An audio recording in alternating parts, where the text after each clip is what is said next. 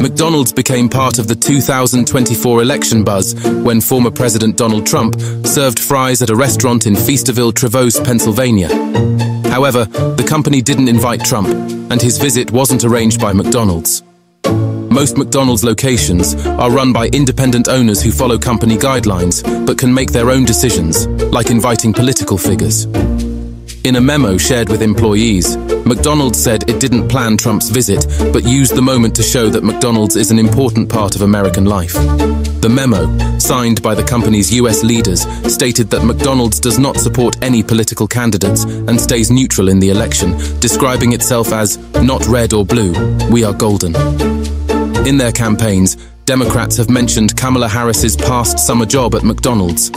During the event, Trump wore an apron and served food at the restaurant, which was closed for the campaign.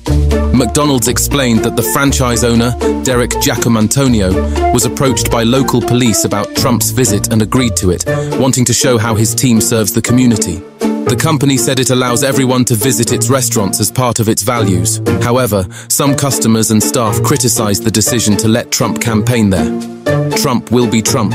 You either love him or hate him. But one thing's for sure, he knows how to think outside the box. What Kamala might not realize is that billions of people have access to social media. And as long as Trump goes viral, he'll keep gaining support, especially among young voters, even if it means serving a McDonald's burger. So what do you think? Will Trump's unconventional marketing campaign win him the election?